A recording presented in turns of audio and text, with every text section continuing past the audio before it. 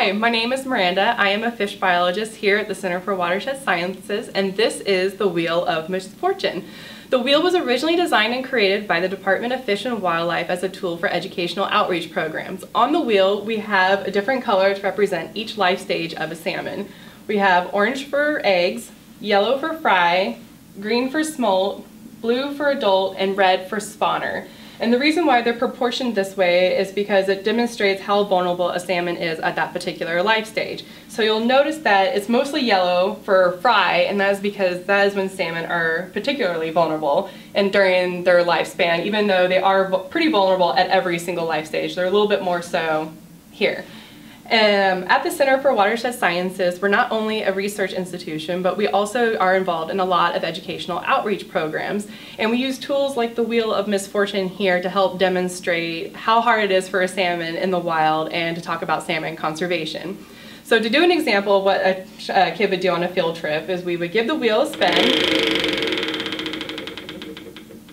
Oh, I got a spawner! That hardly ever happens. And so we go over here to the one door that is actually happy. Hooray, salmon successfully spawned. And that is the best fortune on the misfortunes that we could possibly have on our board of salmon fates.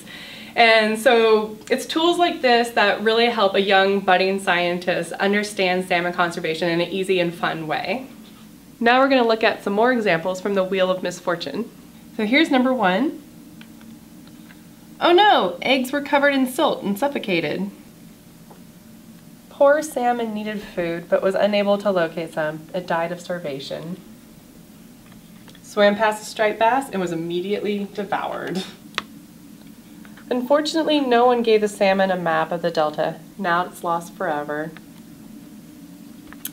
Adult thought it was going to eat a tasty anchovy lunch but was instead captured by an angler.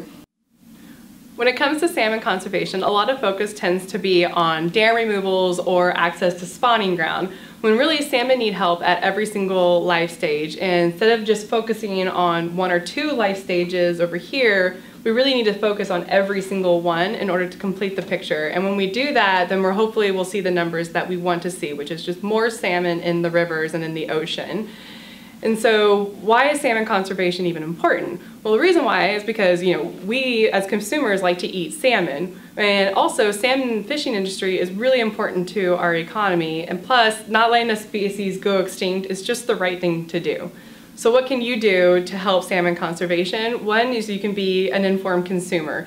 Make sure you're eating salmon that has been sustainably harvested. And then another thing you can do is just get educated. Look at your local research institutions and see if they have any programs that you can get involved in, and just in general learning a little bit more about the salmon life cycle. Thank you for watching this video. If you liked this, you can click on the link down below and help us support more educational outreach opportunities and research endeavors for the Center of Watershed Sciences. Thank you.